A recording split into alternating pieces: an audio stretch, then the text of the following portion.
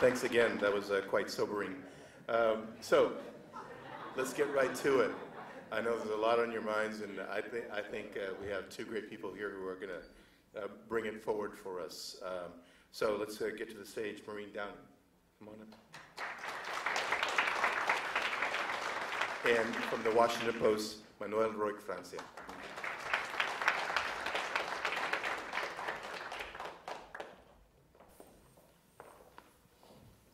Wow, I think we all need a drink. I do. You know, watching all this film about wine, of course, made me think of baseball. You know, at the baseball game, when a guy has his first major league hit or throws a no-hitter, somebody goes and grabs the ball and brings it off to the side there, and there's a guy standing there. He's the authenticator, and he puts a little sticker on the ball, and that makes it official. What is the wine industry doing to make their product reliable so that buyers can feel comfortable that they're purchasing something real? You know, to date, a lot of different people have tried to tackle this in a lot of different ways. There's a lot of micro writing, holograms, and RFID chips being used. RFID chips kind of make me laugh as a sole answer, I guess. Having grown up in Silicon Valley in semiconductors, my father used to get angry because before AMD could get a chip off the line, it was already being counterfeited. So I don't see that RFID chips are the future.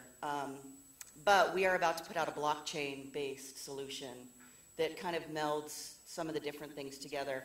The only thing that can be done right now is layering and tracking provenance. Is it possible that fraudulent wine can still be delicious? You know, there are two answers to that, yes and no. Obviously. So it can be if you're not thinking about it. So for example, Miraval Rosé is the Brad and Angelina tragedy. Their rosé is highly counterfeited all over the world. And some of the counterfeits taste great. But if what you want to have is the Brangelina Rosé, then you're not actually tasting their wine. So. You mean there's a possibility that the Miraval that is in our Georgetown social Safeway here in the really cool round bottle is not real? If you flip it upside down and you look in the punt and it's embossed Miraval, then you've got a real one. Wow. Okay, I gotta go. Tell us about Rudy.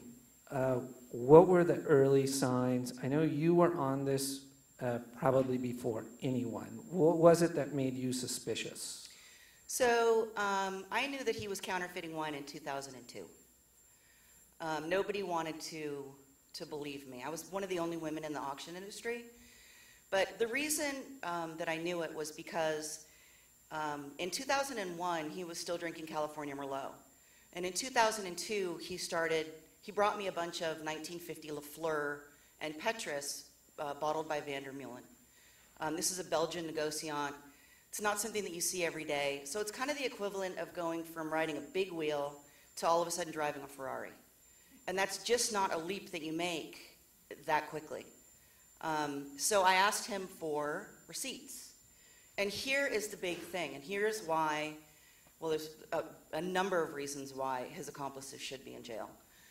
But, you know, in the modern era, if you purchase something, you've got bank statements, you've got credit card statements. There are a number of different ways that you can track your purchases. There's no reason that Rudy shouldn't have been able to come up with receipts. He couldn't come up with a receipt. So he sent me a fax of a fax of a fax in Chinese. And I said that wasn't good enough.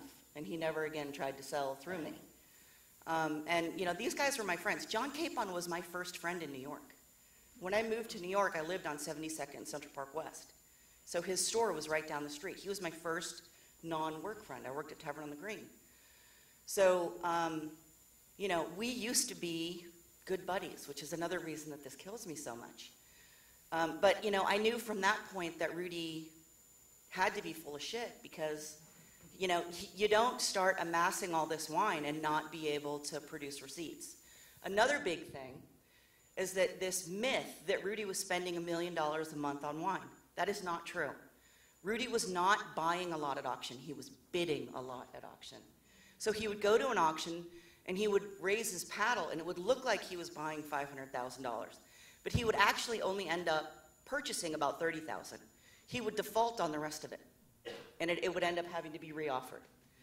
So he had a no bid position at a number of different auction houses at any given time. Wait, if he was defaulting, how come word didn't get around that this guy was up to something sneaky? It did. And what happened when word got around? John Capon kept promoting him. You know, one of the things that they didn't show here is he was in debt. Rudy was in debt to John Capon for $10 million. But John Capon also got his clients to loan Rudy millions of dollars. If you look at Rudy's post-sale reports, Joe Wender loaned him $1 million. Bob Bishop loaned him $2 million. Blattman loaned him $1 million.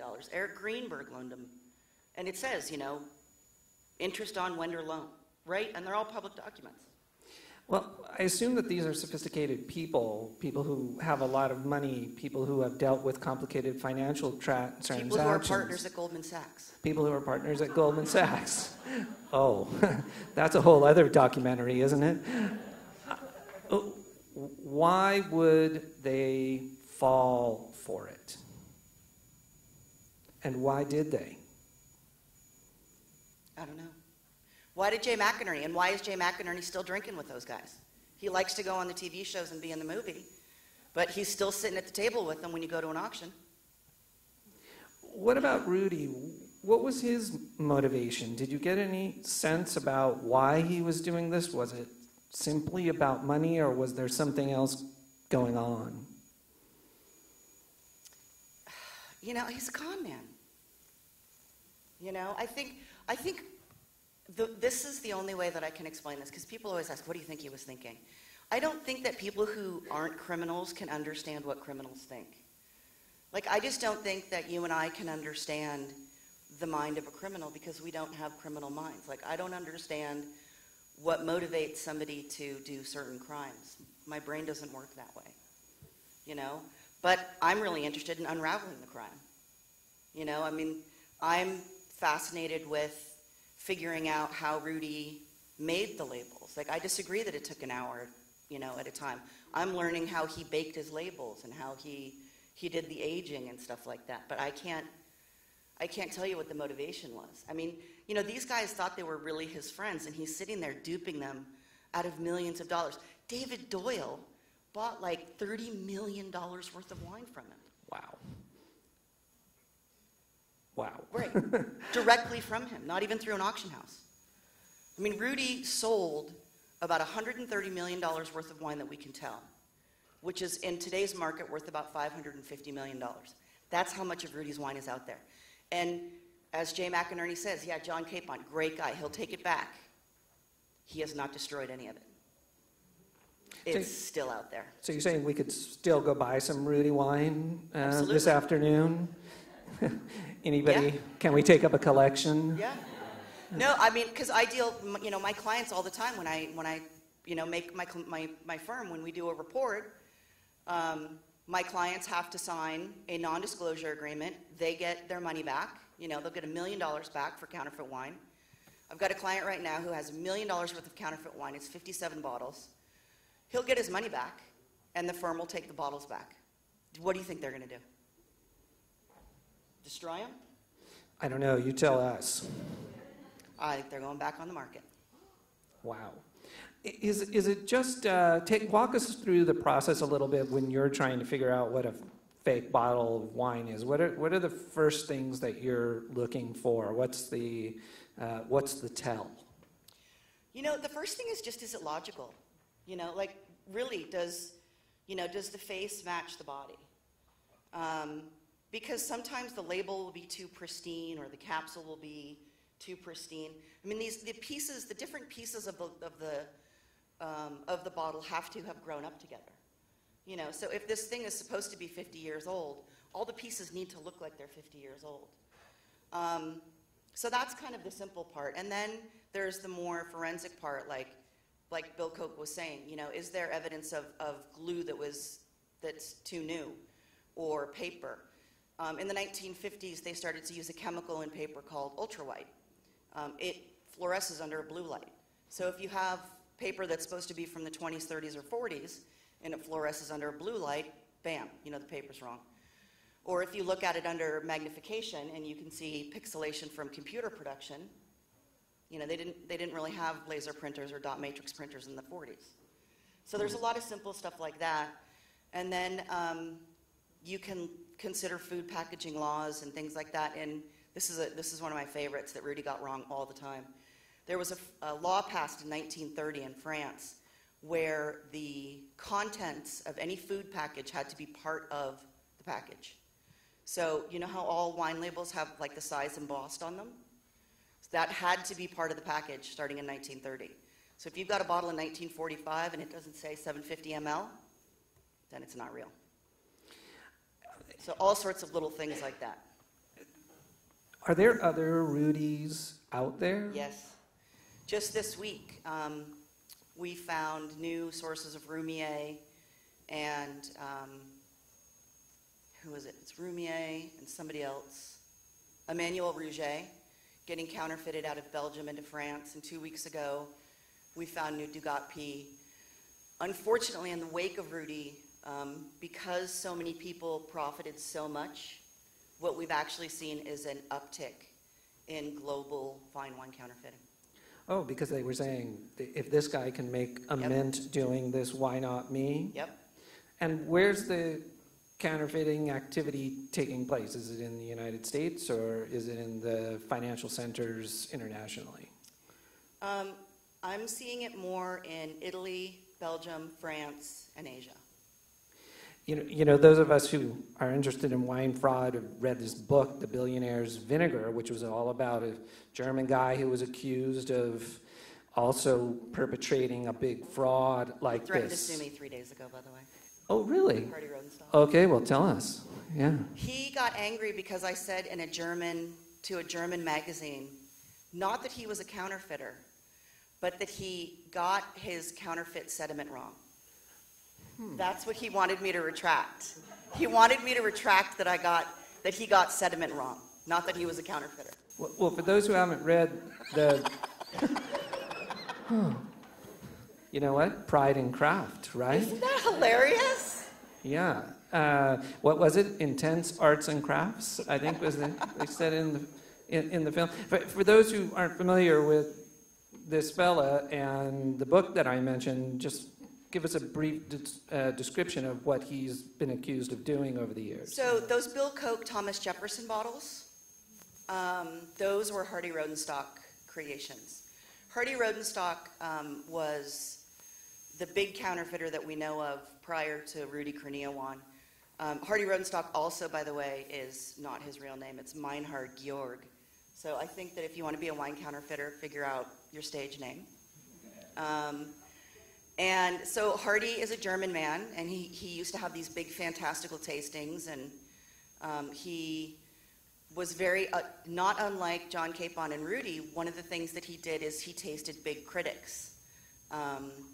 Rudy was very much substantiated by having Alan Meadows attend a lot of tastings and even travel through Asia to help sell a lot of big sellers with Acker Merrill. And likewise, Hardy Rodenstock would come over, and with Row Wine Merchants, he would taste big wines with Robert Parker. And Robert Parker would rate him 100 points. And then all of a sudden, there would be a lot of them available on the U.S. market, and people would go crazy. So the world right now is still loaded with ancient bottlings of Lafite and Yquem that Hardy Rodenstock made. Very ancient in some cases. Okay, so walk us through this. You're a wine counterfeiter. You've got a bunch of rich guys from Wall Street who you've invited over to drink. How do you roll out the plonk, or how do you roll out the stuff that you've cheated on? Is it at the beginning, the middle, the end, or is there a system? Probably the end. I mean, you know, one of the things that good old Hollywood Jeff, isn't he a peach? Do you have his number, by the way? Because we'd like to visit. You want to party with him? Yeah. Yeah, so is that mine? Thank you. Yeah. So Hollywood Jeff, as he said, these guys would drink, and they still do. They're still doing it. You know, they'd drink $200,000 worth of wine in a night. You know, and they'd say, oh, Rudy was an amazing taster. Yeah, it's because he made the stuff. You know, okay, so he recognized his own children. Well done. You know, so what I think that what they would do is they would, you know, they'd drink some of the more authentic stuff in the beginning, and come on, by the 40th bottle, really? The other thing is, nobody knows what a lot of these wines taste like. So, you know, you get these guys together and they all think they're ballers, and none of them are going to call each other out. So they decided that that's what the wine tasted like. And once Rudy had them all convinced that that's what the wine tasted like, guess what? That's what the wine's going to taste like. Just like Robert Parker decided that Hardy Rodenstock's wine is what it tasted like, and now that's what Rudy based his blends on. But these guys seem like fun. I mean, are you saying we wouldn't enjoy an evening out of drinking fake wine with them? If you like hookers. That is also another documentary, yeah. So they weren't, you're saying these weren't entertaining evenings? Depends on what you're into. Uh-huh. I mean, you know, hey, they enjoy themselves. What can you say? Can you taste the difference between a 1945 fill-in-the-blank Chateau Yquem and a 1946? You know, bottle variation is something that's actually really, really real, and that's one of the reasons that tasting for authenticity is something that cannot be done to prove a positive. It can only be done to prove a negative. Does that make sense? Mm-hmm. So you can definitely taste something and say this is not correct, but you cannot taste something and say, yeah, this is totally what this is 100%. You can say... Though they do, right? Yeah. I know. James Bond, right? You can definitely say, yes, this is very much Lafite, but bottle variation, especially over time, bottle variation is so real. It is, you know, the wine is alive in the bottle. And even within a case, you're going to have so much variation with time that from bottle to bottle within that case, things are going to be slightly different, which is one thing, by the way, that a lot of counterfeiters depend on. So one of the reasons that we started at auctions, breaking open cases and putting them up, is that what they would do for something like 82 Petrus is take 4 out and replace only 4 in a case with counterfeits, because a lot of collectors would have a case of 12 and they'd take 1 out and they'd drink it. Oh my God, greatest wine ever. 6 months later, have another one. Oh, that's not so good. Bottle variation. Bottle variation. And then take another one. Oh, greatest wine ever. Not realizing that it wasn't bottle variation. They were actually drinking a counterfeit. And it wasn't until we started putting all 12 of them up and being like, wait a minute. You know, and it's the old Sesame Street thing that one of these kids is doing their own thing, right? Some of them didn't belong. And that's how we actually started recognizing that the Royal Wine Merchants was a real problem.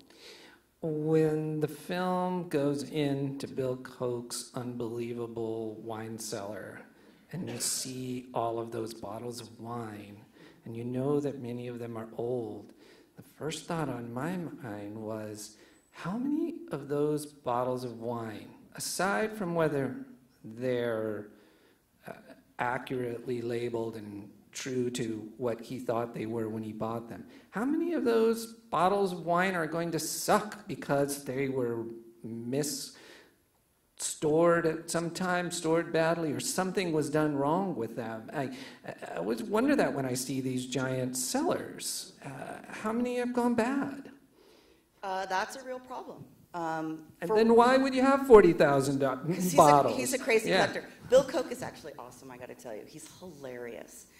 He just sold 22,000 bottles. He just sold half his collection. He realized he can't drink it all. I think he has some volunteers here who might help. Yeah.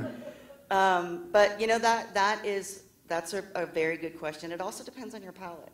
So some people have what we call an American palate, and some people have a British palate. People with a British palate, like me, like their wines old and dusty. People with an American palate like their wines younger and juicier. So I like them dead. Sometimes they call us necrophiles. I don't know. What's the biggest seller you've ever seen, private? I manage some pretty big sellers. I manage a collection that's worth about $20 million. And so how many bottles is that? He's got about 15,000 bottles. 15,000 bottles. Wow. And a person who has 15,000 bottles, are they purchasing those bottles to drink them? Yep. Or to look at them? Nope. To drink them? Mm-hmm.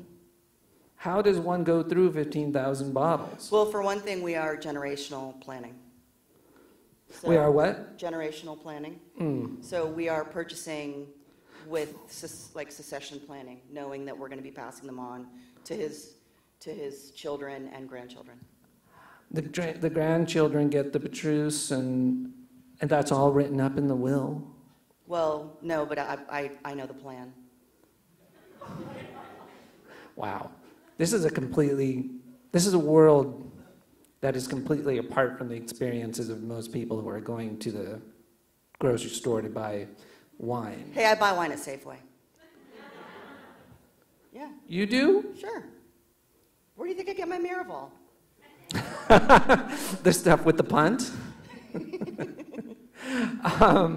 Well, look, we want to thank you for coming. Thank you. This is fantastic, really interesting story, and we'll make sure to be very careful about everything we say when we're around you, because we can tell that you're going to, you'd be able to spot anything that's off even a little bit. Let's give a hand to Maureen.